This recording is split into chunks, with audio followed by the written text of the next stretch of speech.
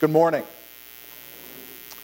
Welcome to St. Paul's Lutheran Church. I'm very glad that you all are all here with us this morning. Thank you for joining us for worship. It's never an easy thing to do, and I'm sure many of you are already aware of this, but our brother in Christ, Chet Rankin, died yesterday. I don't know if that is public knowledge to a lot of you. I didn't want it to be a shock when we pray for the family and the friends of Chet this morning. There was an accident early Saturday morning, and he did not survive. And we do not have any particular funeral plans yet. That's still in the works. And so, this is the place where we gather. This is the place where we hear God's word. And this is the place where we are assured of our guarantees. The guarantees of Christ crucified and Christ resurrected. And so we pray for Chet's family, we pray for his friends, and we also pray for our church family as we acknowledge the loss that we have, but also acknowledge the joy that we have in knowing that we have the resurrection of the dead in our Lord and Savior Jesus Christ. And so today, as I said, I'm glad you're here in worship with us this morning to put ourselves at the feet of our Lord, to hear his word, to receive his gifts, and to be built up as his congregation. That being said, our service this morning will be based around Divine Service Setting 3. If you're looking in your hymnal, that begins on page 183. As always, you can find the hymns, the readings, the responses up on our screens this morning. It is the season of Lent, and so we omit and change a few things throughout our service. One of the changes is that we do not sing our typical hymn of praise, but we do we'll be using our first hymn to sing the first three verses, and then when the hymn of praise comes up, we'll sing the next three verses after that. So as we begin our worship today, we sing hymn number 571, the first three verses. God's blessings to you all in your worship this morning.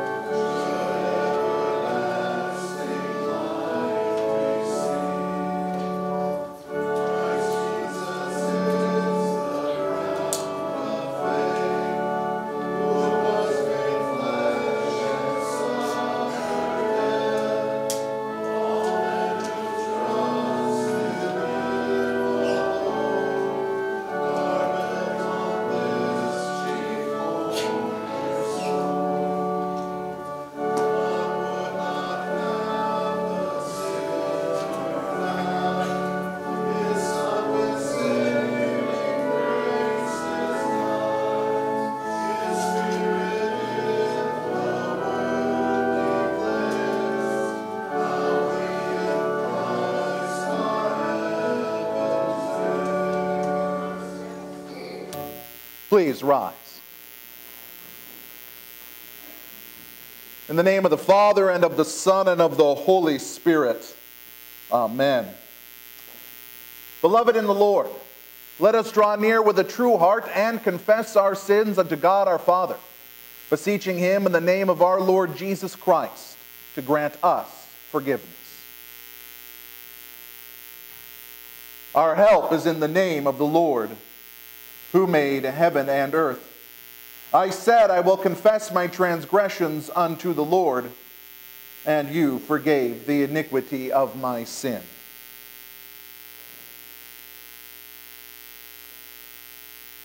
O Almighty God, merciful Father, I, a poor, miserable sinner, confess unto you all my sins and iniquities with which I have ever offended you, and justly deserve and eternal punishment. But I am heartily sorry for them, and sincerely repent of them. And I pray you of your boundless mercy, and for the sake of the holy, innocent, bitter sufferings and death of your beloved Son, Jesus Christ, to be gracious and merciful to me, a poor, sinful being. Upon this, your confession, I, by virtue of my office as a called and ordained servant of the Word, announce the grace of God unto all of you. And in the stead and by the command of my Lord Jesus Christ, I therefore forgive you all your sins, in the name of the Father, and of the Son, and of the Holy Spirit. Amen. When he calls to me, I will answer him. I will be with him in trouble. I will rescue him and honor him. With long life I will satisfy him and show him my salvation. Because you have made the Lord your dwelling place, the Most High, who is my refuge, no evil shall be allowed to befall you, no plague come near your tent. For he will command his angels concerning you, to guard you in all your ways. On their hands they will bear you up, lest you strike your foot against a stone. You will tread on the lion and the adder, the young lion and the serpent you will trample underfoot.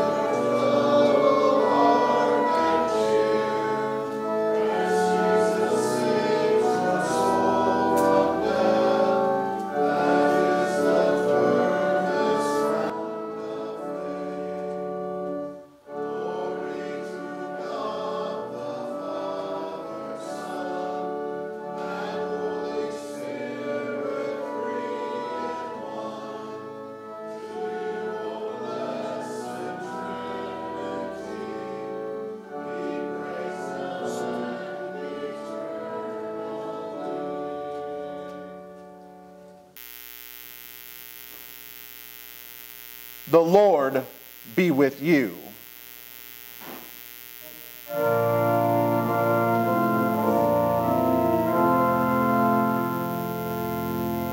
Let us pray. Lord God, you led your ancient people through the wilderness and brought them to the promised land.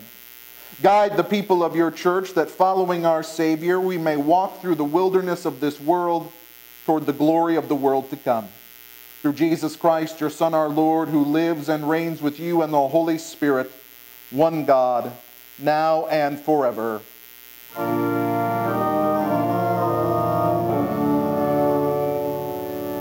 Please be seated. For this first Sunday in Lent, our Old Testament reading is from the 26th chapter of the book of Deuteronomy. These are the instructions the Lord gives to the people as they enter into their promised land, reminding them that the reason that they're there is because God provided for them, and they should make a sacrifice in remembrance of that. When you come into the land that the Lord your God is giving you for an inheritance, and have taken possession of it and live in it, you shall take some of the first of all the fruit of the ground, which you harvest from your land that the Lord your God has given you, and you shall put it in a basket. And you shall go to the place that the Lord your God will choose to make his name to dwell there. And you shall go to the priest who is in office at that time and say to him, I declare today to the Lord your God that I have come into the land that the Lord swore to our fathers to give us.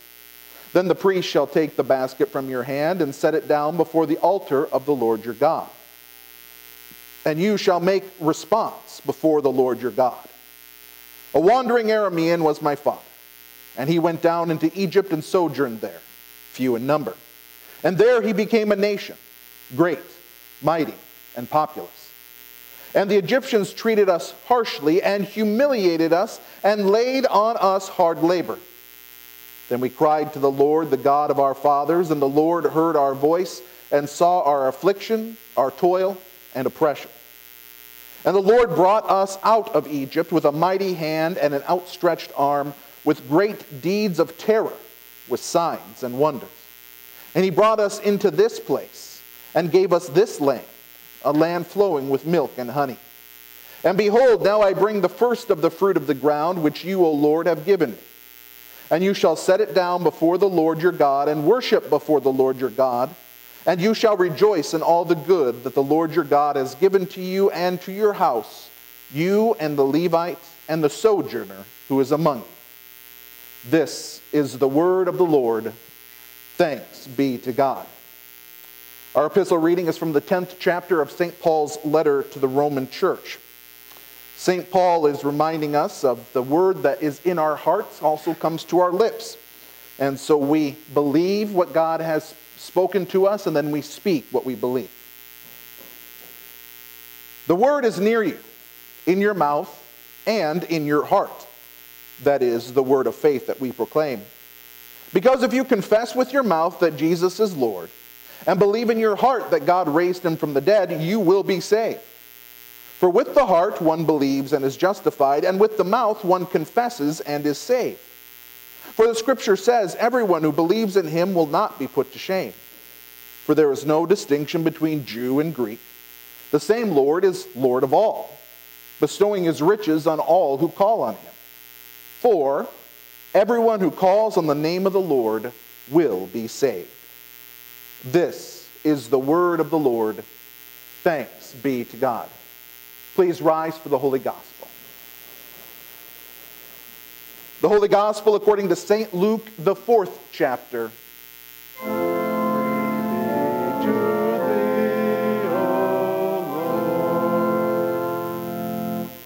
The first Sunday of every Lent, we look at the temptation of Jesus. That Satan comes into the wilderness with him and tempts him, but Jesus overcomes temptation. Jesus, full of the Holy Spirit, returned from the Jordan and was led by the Spirit in the wilderness for 40 days, being tempted by the devil. And he ate nothing during those days. And when they were ended, he was hungry. The devil said to him, if you are the Son of God, command this stone to become bread. And Jesus answered him, it is written, man shall not live by bread alone.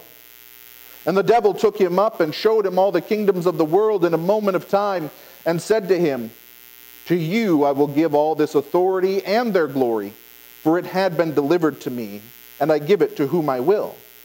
If you then will worship me, it will all be yours.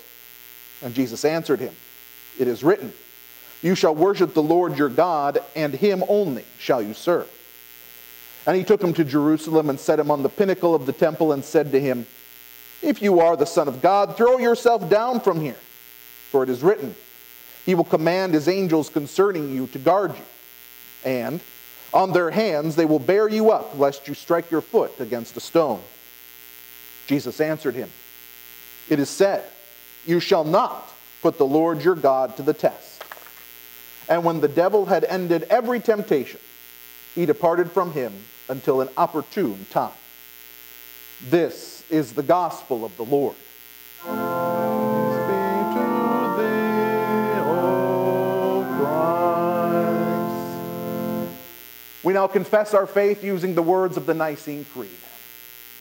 I believe in one God, the Father Almighty, maker of heaven and earth, and of all things visible and invisible, and in one Lord Jesus Christ, the only begotten Son of God, begotten of his Father before all worlds, God of God, light of light, very God of very God, begotten, not made, being of one substance with the Father, by whom all things were made, who for us men and for our salvation came down from heaven, and was incarnate by the Holy Spirit of the Virgin Mary, and was made man, and was crucified also for us under Pontius Pilate.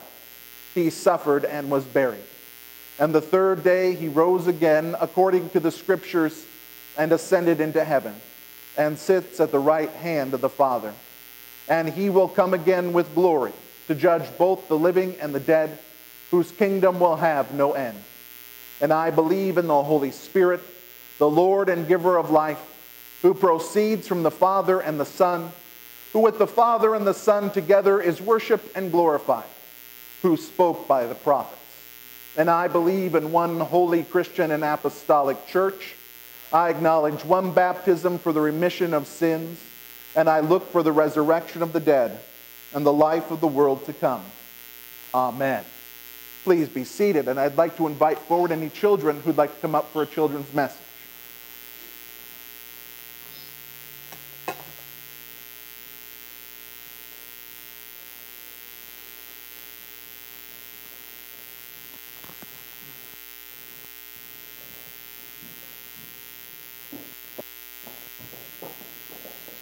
Thank you. Come on up. Got plenty of room.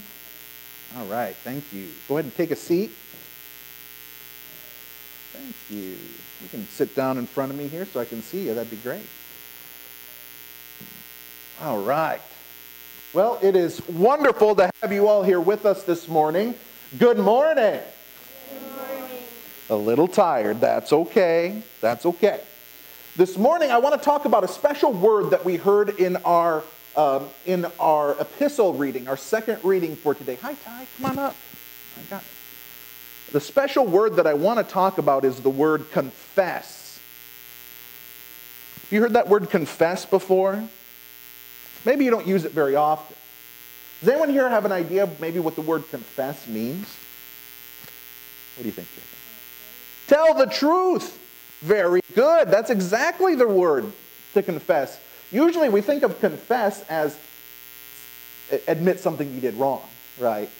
So maybe your mom or dad finds something and maybe some wrappers behind the chair, and they say, confess, did you eat that candy? You don't want to tell the truth, but you do, right? But the confession St. Paul's talking about is not admitting things that we've done wrong. No, he says that the Word of God is in our hearts, which we believe, right?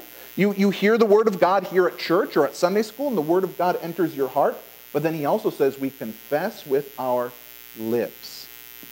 So confession isn't just about admitting you did something wrong, but as Jacob said, it's about telling the truth. And the truth is, I believe Jesus died for me. I believe Jesus rose for me. Those big, long words that we just got done saying, we call that a creed. Today was the Nicene Creed. Other days we use the Apostles' Creed. And maybe some of you are starting to hear that, and maybe you can say it, or maybe you hear your mom and dad say it. That's a confession. You're confessing what you believe is true.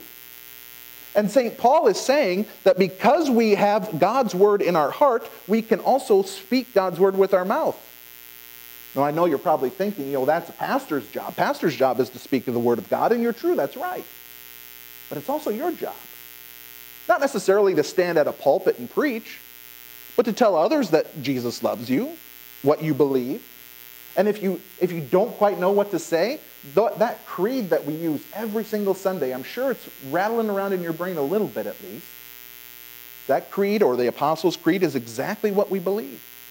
So if you ever have trouble thinking about what it is that our church believes, you can always go back to the creed and say, this is what we confess. This is what we say is true.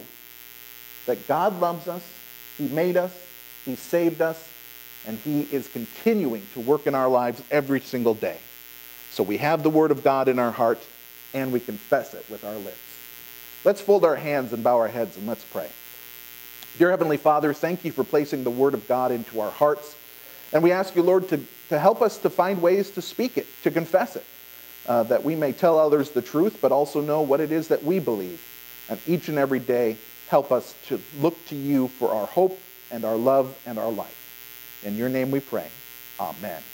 Thank you all very much for coming up this morning. Please be very careful as you stand up and head back to your seats. And as our young people do that, we sing our sermon hymn.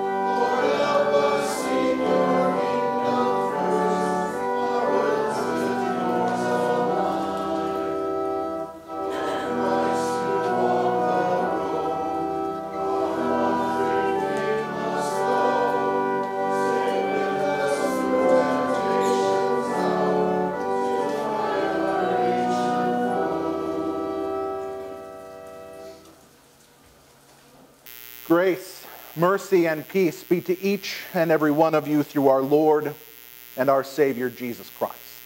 Amen. One of the more jarring aspects of growing up is starting to realize that not everybody does things the same way your family does, or that not everybody thinks the same way you do. We start off in life thinking that everybody has my perspective. Everybody sees things the way I see them. Everybody does things the way I do them. But the first time you go over to a friend's house or maybe to some other family member's house and it smells different and the food tastes different and things just work differently, you begin to feel a little estranged. You feel like things aren't right here. And as we grow up, we begin to accept that more and more because we begin to see that other people have opinions, other people have ways of doing things that are different than me, and that's okay. But even though we have those experiences, it's not always easy to take life from someone else's perspective, is it? We tend to assume that everybody is still experiencing the same things we are. They're still looking at life the same way we are looking at life. And if they look at it differently, we kind of think they're strange. But as we meet more and more people and get involved in more lives, we begin to become a little bit more understanding. That not everybody works in our world the same way. And we all have different ideas, plans, and different struggles. That there are for some people that maybe having a beer or two is not an issue, but for others, maybe once you've had one or two, you need 5 or 6 more. Or a person whose temptation to lust might lead them towards pornography, whereas another person might not even feel that pull. Or maybe you know somebody who is so easy at forgiving others, but it's really hard for you because you naturally hold grudges. We all have temptations. We all have these moments in our lives where there's something that pulls us in a direction we know is the wrong direction. And maybe the next person doesn't have that same struggle. Maybe that temptation is not an issue for them. And that's why today, in our first Sunday of Lent reading of Jesus and his temptation, it can be very difficult to talk about that word temptation. Because we can only speak about it in generalities. Because every single person in this room has different struggles.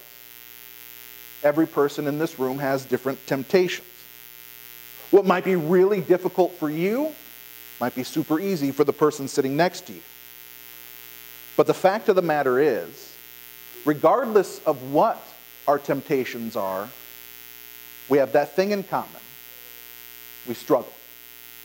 We struggle with sin. That when temptation rears its ugly head, that pull, that desire to do what you know is wrong is so strong, it seems insurmountable. It seems like this is just who I am, and I might as well just give into it.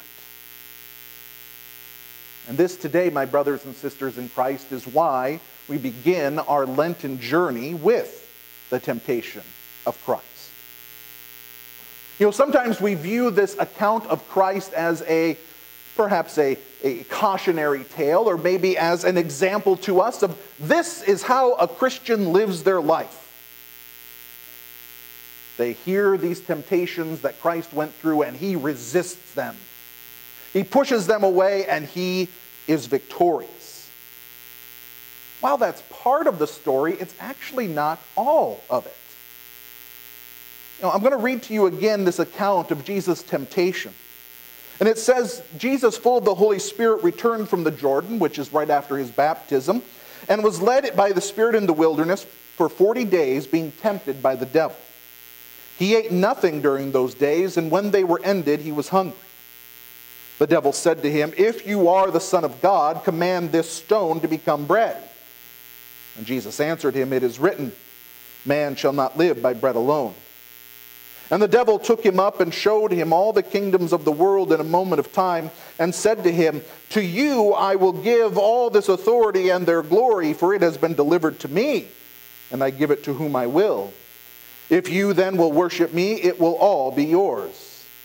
And Jesus answered him, "It is written, you shall worship the Lord your God, and him only shall you serve." And he took him to Jerusalem and set him on the pinnacle of the temple and said to him, "If you are the Son of God, throw yourself down from here, for it is written, he will command his angels concerning you to guard you. And on their hands they will bear you up, lest you strike your foot against a stone." And Jesus answered him, "It is said, you shall not put the Lord your God to the test." And when the devil had ended every temptation, he departed from Jesus until an opportune time later. Whenever we view the work of Christ, even the temptation that he went through, we should always view it through the lens of what he is doing for me.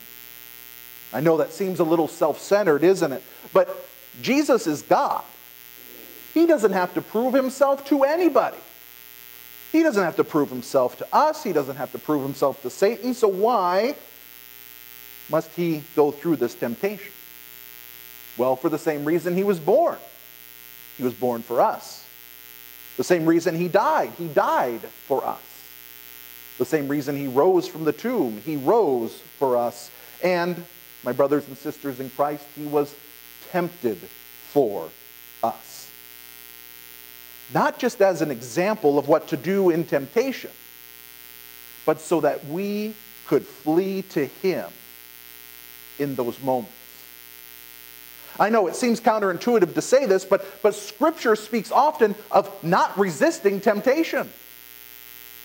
I know that seems strange. Because isn't that exactly what we're supposed to do? We're supposed to fight against temptation. Actually, Scripture uses a different verb. It uses the word flee. Flee from temptation. If you think about it, that makes a lot more sense, doesn't it? If you know that this building here has something that tempts you, what's the best thing to do? Go into that building and stand strong? Or to walk away? Isn't that what we tell our kids? That if they're in the midst of a difficult situation where bad things are going on, what do we tell them to do? Leave. That's what God tells us to do. But we also know that physically it's not always possible to extricate ourselves from temptation. So what can the Bible mean by fleeing? Exactly what Christ is doing here. He is not just resisting temptation to show us what to do. He is resisting temptation because he is the one who has beaten temptation. So in those moments of struggle, in those moments of not sure what to do, we rest in Christ. We flee to him. Because when we're the ones resisting, it is our own power, and because we believe that it is not our own power that saves us, it is God's, we're going to fail. But we flee to Christ. We say, my God is more powerful than my temptation. My God is more powerful than my sin, and even my God is more powerful than death. Why can I say those things? Because our God has overcome death by rising from the dead. He has overcome sin by dying and being crucified, paying the price for it only to rise again. He has overcome temptation by resisting temptation from Satan and casting him away from himself. So we think of Christ as our mighty fortress. A song that we will sing here in a little bit when we sing in our communion hymns. That we flee to him. We rest in Christ. Temptation makes us feel cornered, makes us feel powerless. And where better to flee than to the one who has prevailed over temptation? The one who died and rose for you, who took your sins, who took your disobedience and wiped them away. We can say, I am bigger than my temptations because my God is mightier than my temptations. Because in Christ, he has defeated them. This does not mean that we will go through life not being tempted to do the wrong thing. This does not mean that life is going to be easy. In fact, it's going to be difficult. But we can always look to Christ and say, he is the one who has defeated my enemies. He is the one who has defeated that which plagues me. He is the one who is my God now and forever. And his promises never fail. And so we rest in Christ. And we are under his secure and loving care each and every day of our lives. Amen. May the peace of God that surpasses all human understanding guard your hearts and your minds through Christ Jesus. Amen. Please rise as we sing together the offertory.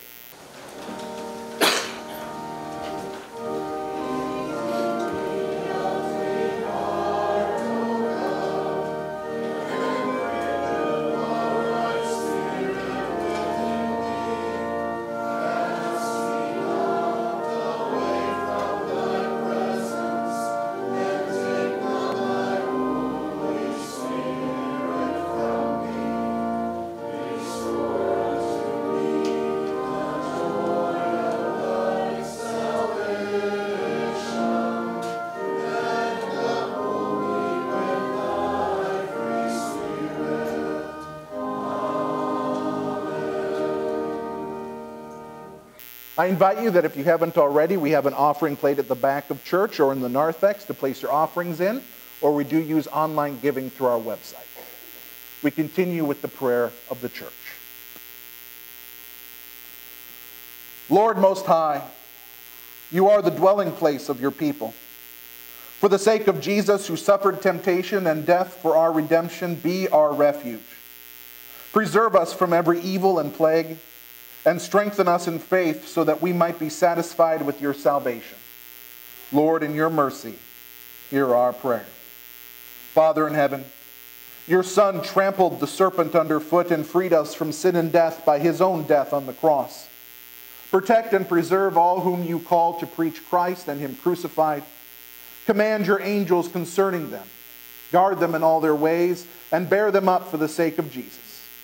Grant your missionaries opportunities to share your word, and be especially with Paul Flo, Henry Whitty, James Sharp, and Carl Hansen. Lord, in your mercy, hear our prayer. Lord of all, you bestow your riches on all who call upon you. Bless all parents with wisdom as they teach their children your ways. that all in the household may confess with their mouths that Jesus is Lord. Lord, in your mercy, hear our prayer. Almighty God, govern the kingdoms of this world according to your holy and gracious will. Protect authorities from every temptation of the devil, who also falsely claims sovereignty over them, and equip them to curb what is evil and promote what is good. Bring peace upon our world and end all wars. Protect all those who serve the public good in firefighting, emergency response, law enforcement, professional medicine, and in the armed forces, especially Jesse Richardson and Mike Shannon. Lord, in your mercy, hear our prayer. God of all mercy, you answer those who call upon you. Hear our prayers for all who are in need of healing and restoration, especially Phyllis Winterfeld, Vivian Johnson, Merlin Rosterman, Troy Ranking, Jerry Liston, Jesse West, Shirley Kane, Dolan Grassoff, Todd Dagan, John Iltz, Amari Brown, Ben Carlson, Dennis Dolan, Bruce Smith, and Joyce Boya. Be with them in their trouble and rescue them according to your gracious will. It is also with a heavy heart, O Lord, that we lift before you the family and friends of Chet Rankin. That in this very terrible time of tragedy, you would be our balm and our healing. That you would remind us of the hope we have in your resurrection, that we may look forward to the day of the return of your Son and know that we are in your hands always. Lord, in your mercy, hear our prayer. Almighty God, your Son was led by the Spirit into the wilderness to suffer temptation for our sake as part of our redemption. Strengthen us when we are tempted, so that we do not take his obedience for granted, and teach us to rely upon your word as our defense against the evil one. Through the same Jesus Christ, your Son, our Lord, who lives and reigns with you in the Holy Spirit, one God, now and forever. Amen. We now continue with the service of the sacrament. The Lord be with you.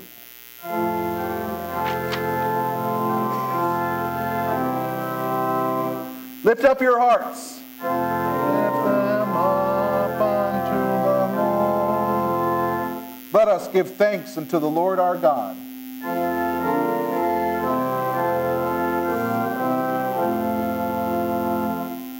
It is truly meet, right, and salutary that we should at all times and in all places give thanks to you, O Lord, Almighty Father, everlasting God, through Jesus Christ our Lord, who overcame the assaults of the devil and gave his life as a ransom for many, that with cleansed hearts we might be prepared joyfully to celebrate the Paschal feast in sincerity and truth.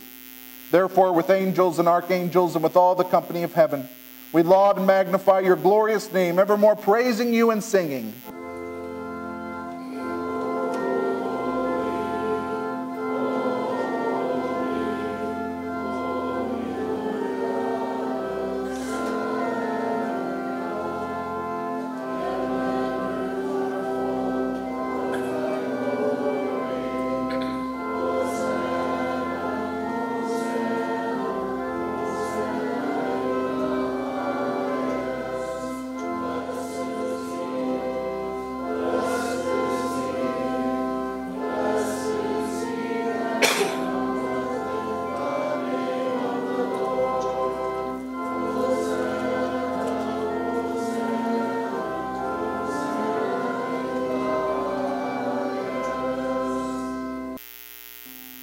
Our Father, who art in heaven, hallowed be thy name.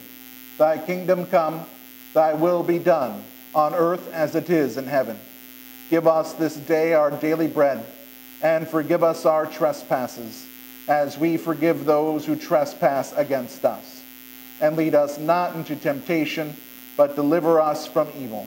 For thine is the kingdom, and the power, and the glory, forever and ever. Amen. The Lord bless you and keep you. The Lord make his face shine upon you and be gracious unto you. The Lord lift up his countenance upon you and give you peace.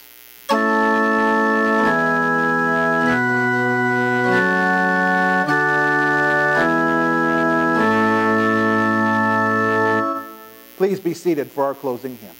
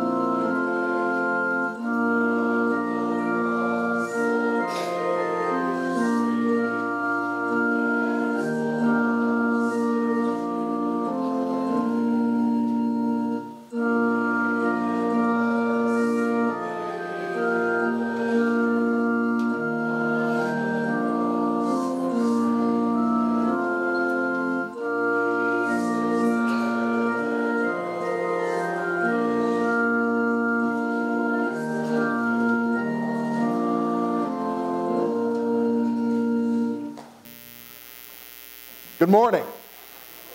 Once again, I'm glad you are here to worship with us this morning. Thank you for joining us. A few announcements. This Wednesday, we will have our midweek Lenten service at 6:30 with a lunch to follow. Before that, we will have our confirmation class as per normal.